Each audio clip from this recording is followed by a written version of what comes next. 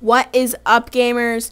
This is Victoria, also known as iperfectiions or zzcodgamplay, and today I'm here to bring you another commentary about a life situation that I've had in my life, or a tragedy that has happened that have changed my life.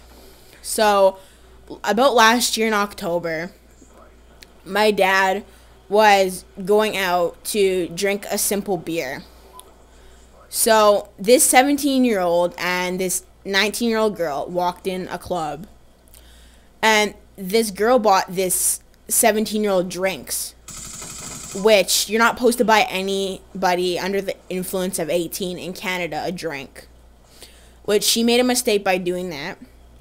And they saw my dad outside going in his truck, and they told him to drive them somewhere. So my dad was drunk. He didn't really know what he was doing. But he went in his truck, and he drove them there. And this guy was beating up his girlfriend, which isn't really fair.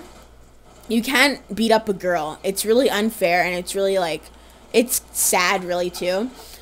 But, like I've been saying, yeah, he got really bad beat up.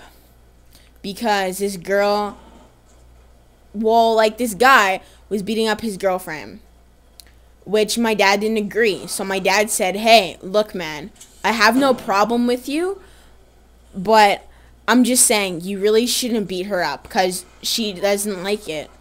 And the guy turned around and said, what'd you say? And my dad repeated himself. A guy from behind hit my dad with a 2x4. Then this was in the basement.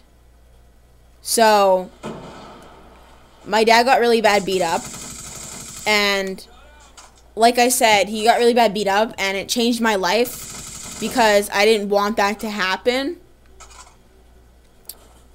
It really changed my life personally as a person, because starting from after that happened, and he was knocked out cold, and he was bleeding from the top of his head down. So it was really sad. And then the cops called my house and told my mom what happened. And we went to the hospital, and my dad literally looked like a zombie in the hospital. It was really sad, and I cried. And he was in the hospital for about 4 months. He was in there for a pretty long time. He was in there for 4 months, and he had brain damage done. They beat him with a 2x4, and what are those things called? They're a crowbar. There we go. They beat him with a 2x4 and a crowbar, and they left him there in a back lane bleeding. And this guy stole my dad's shoes and put them on because his shoes were bloody, because he's the one that did the accident.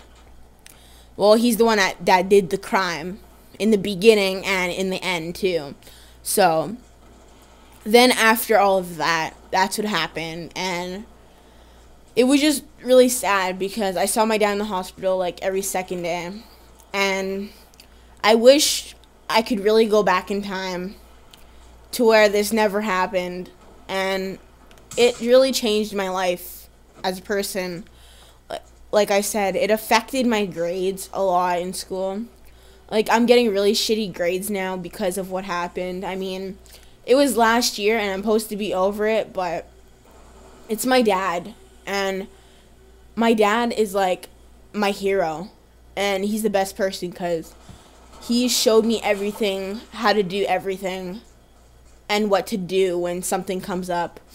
Or just to walk away from something when someone's trying to fight me. And I mean, my dad didn't have control what he was doing, so it was really sad to actually see what happened. I saw him bleeding in the hospital too. So, and I felt like puking because it was really sad. And that's my dad, and I wish I could just go back in time, like I said, to where this never happened. Because it just really affected me in a way that I didn't want it to. But, I mean, everything happens for a reason, right? everything happens for a simple reason, and I don't think that that guy should have done that, because that's a little bit too insecure. Like, it's not insecure, but it's too low. Like, this guy has done crime in Saskatchewan, Toronto, Ontario, and you know what? And he's done all this crime, and now he's getting arrested because his grandfather that he was living with made him admit what he did.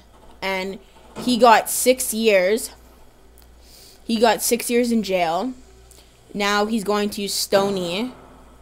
He's going to Stony, Manitoba, which is the jail there.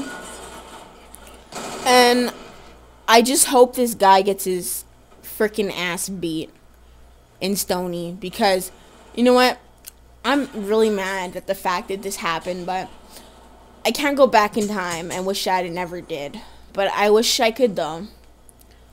And I would like you to share your story with me on what happened with a tragedy in your life that affected you, or anything that affected you in your life and that you wish you could go back in time to.